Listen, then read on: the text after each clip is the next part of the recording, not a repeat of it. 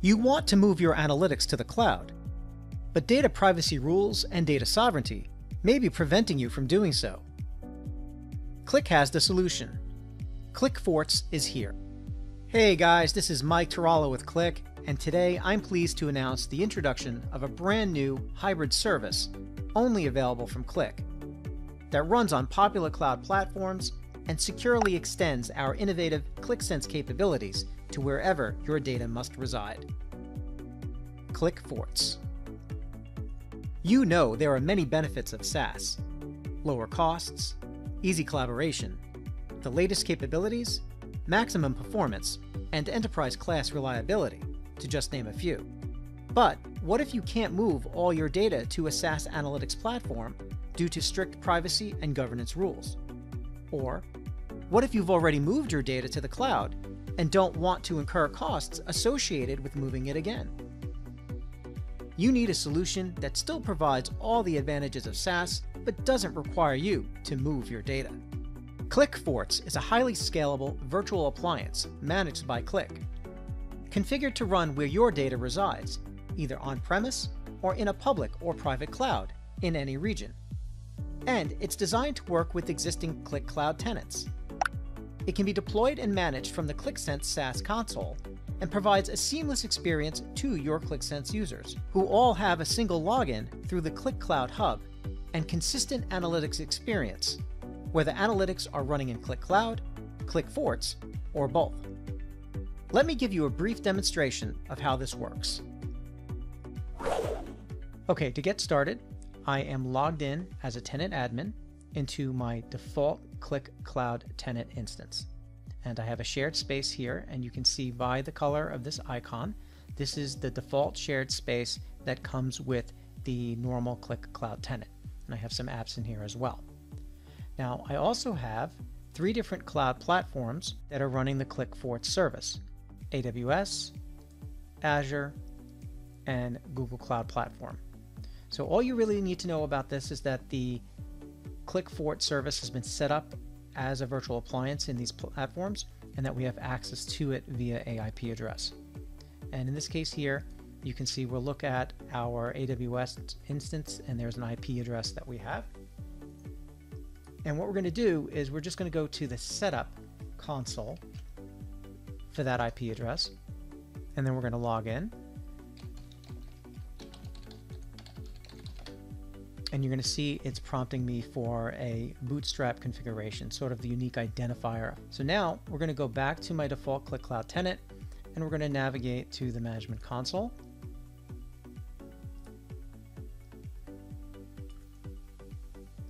And you'll notice that we have an entry under governance called Forts, and we're going to create a new fort. We're just going to give it a name. Call this one Tarallo Fort. We're going to put in the URL, the administration email, and a description if you wish. So here I'll click create,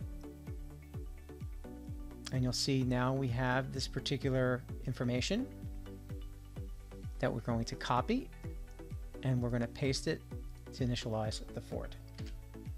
And you're going to see it recognizes the tenant, the region, the URL. Read and accept the terms and conditions, and click install. Now this will take a few minutes to set up. Okay, the Fortress installation is now complete. We can click verify install. You have been authenticated with your fort. Go back and click next. And now we're at the fort console verifying the various services that are running. And that's it. So now at this time we can go back to our data analytics. And then what you do is you set up a space in the catalog, and you assign it to a fort. So we'll call this one Mike's Fort, and this one was in the region of Ireland because that's where my AWS was set up. And you can see from the list, there's the Tarallo Fort. Provide a description, and then click create.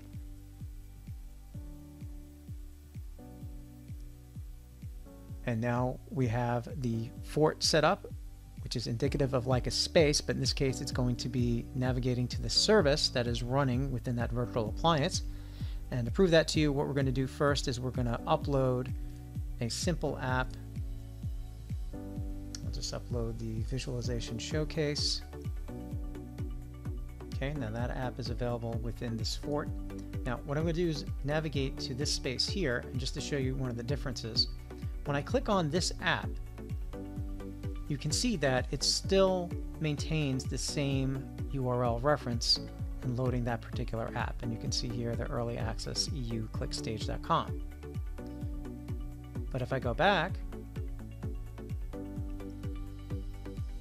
and we navigate to the fort space that I set up, and we click the Qlik Sense visualization and showcase, you can see that the IP address changes, showing that it is going to the appropriate region where my data and my apps are now stored within the fort.